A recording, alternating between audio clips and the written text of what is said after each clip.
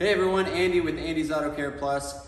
Welcome to the channel. Hey, if you're new to my channel, please consider hitting that subscribe button. It's YouTube, you know how it works, so I'd appreciate it if you guys would do that. Cool. Hit that little bell notification if you want. Give me a thumbs up, all that good stuff. So today, as the title states, we're gonna be changing the battery in my Tesla, which is crazy, right? The car doesn't even, well, okay, so I got a battery light that showed up saying that I needed to replace my 12-volt battery at 5,000 miles. It was right around that 5,000 mile mark. Now we have 6,000 miles on it. I went ahead and ordered this lithium-ion battery. I didn't know much about this, so I did some research. Seems like a great idea. It's lighter, it's more efficient, it's supposed to last longer. So all these are good, positive things, right? Especially for an electric car, you want it as light as possible. And we're gonna shave off like 3-4 pounds, maybe even 5 pounds, I don't know. It's pretty heavy. This is our factory battery, okay? This sucker's heavy. Actually, later on in this video, I'm gonna show you an example of my daughter picking up this versus the lithium ion battery, and it's pretty crazy.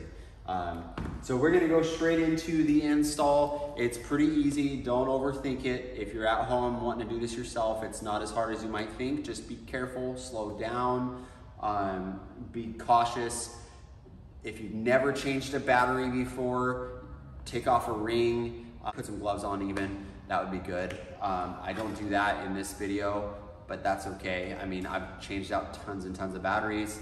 I took my time, do it right, make sure your positive cables and negative cables aren't touching anything, and just have a game plan before you go in and do it. That's why videos like this are gonna be great. So anyway, hopefully you guys like this video and you can give me a thumbs up. I'm gonna try to make it as quick as possible and not overly boring or anything like that. So, and I'll leave a link to the battery down below. I'm not gonna make any money off if you buy this battery. I'm not affiliated with them whatsoever. I did my own research and ended up buying this battery. They didn't reach out to me, nothing like that. So I'm not gonna make anything off you buying this battery. I'm just doing this video as a helpful video for people. So let's get into it. All right, so the first thing you need to do is you need to go inside the vehicle and power down your system.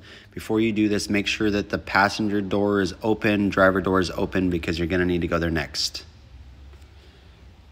Okay, so now we are on the rear passenger seat. There is a little tab that you have to push away from you in order to release the seat. I was a little freaked out on this just because I didn't want to be yanking on my seats too much. So just pull that little tab there, push it away from you, and then your seat will come up. And you're gonna have to hold that up. I was filming here, so it was a little harder this way.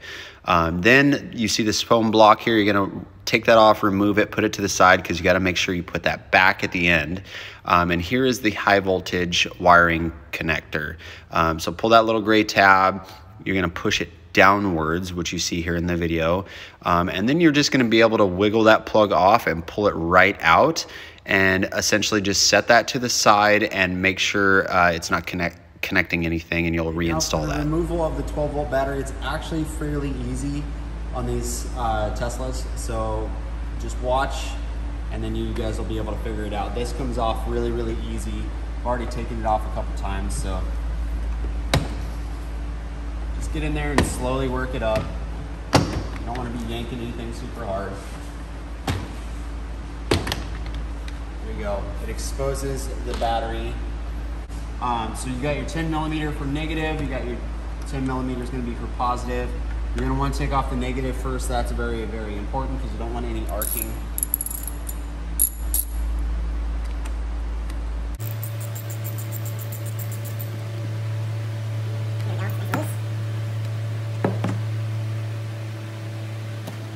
I just heard the car shut down the rest of the way.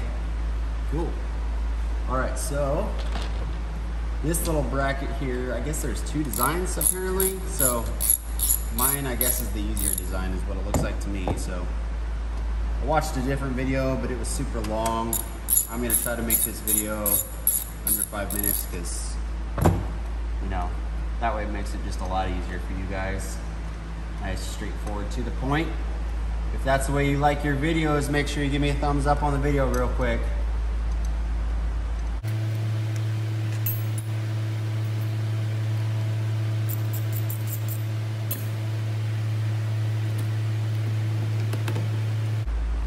go, and just like that, you can grab a hold. We do have a vent. We don't want that popping back over there, do we? This is all plastic over there, so we are safe there. It's got a little vent down here at the bottom that you do need to make sure it gets unplugged.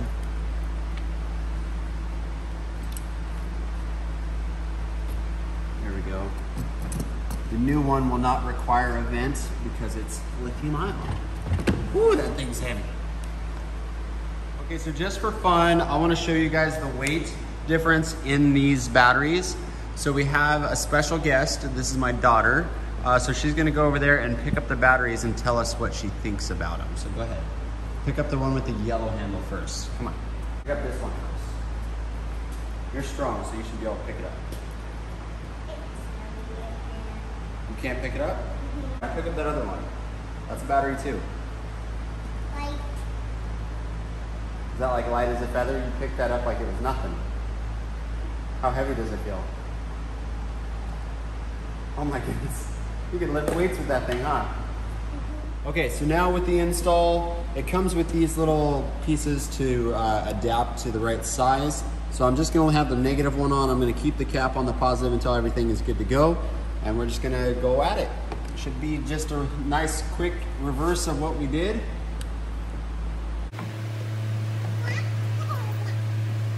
All right, looks like it drops in there nicely. We're gonna mount it first.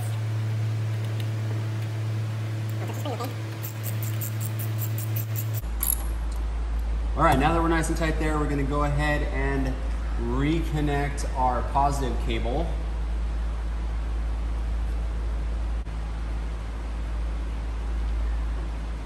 And this just goes to where it lands in there flush. Just push it on there with your fingers. Okay, there's that. That one's nice and tight. It's a snug, no movement. Put your cap back on. Now we're gonna go negative. Now the car's gonna want to start back up. Lights just came on the car. That one's nice and tight. We are done. Just reinstall this. Line it up.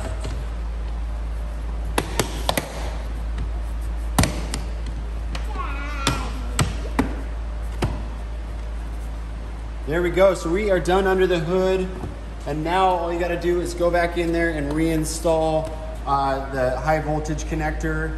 It's really simple. You just push it back down and reinstall your seat, push it back down, and you're good to go. Hey, if you're still with me, thanks for watching the video. I know I went over the 5 minutes like I thought I was gonna try to do.